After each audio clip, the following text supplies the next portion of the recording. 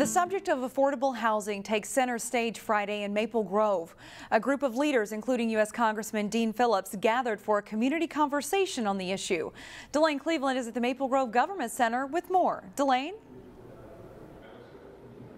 Hi, Shannon. This community conversation features some of Minnesota's top decision makers on affordable housing. This group includes the Minnesota Housing Commissioner, one of the executives of the Minnesota Housing Partnership, and a familiar face to the area who now serves on the Metropolitan Council.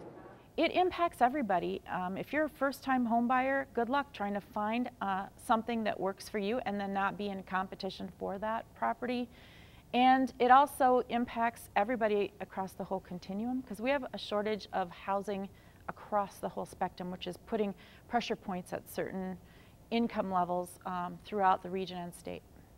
According to the Metropolitan Council, the Twin Cities Metro is not keeping up with the need for housing that's affordable to families with low incomes. Nearly 9,000 affordable units were added to the region's housing stock between 2011 and 2017.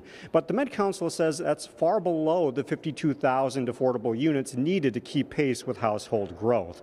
In fact, the region has likely lost more affordable units than it has produced since 2011. Today's gathering, hosted by Democratic Congressman Dean Phillips, aims to help reverse that trend. We have some of the greatest disparities here in our region and state. We need to look at that. And how does it impact our economic competitiveness? Because there's a big piece of that too.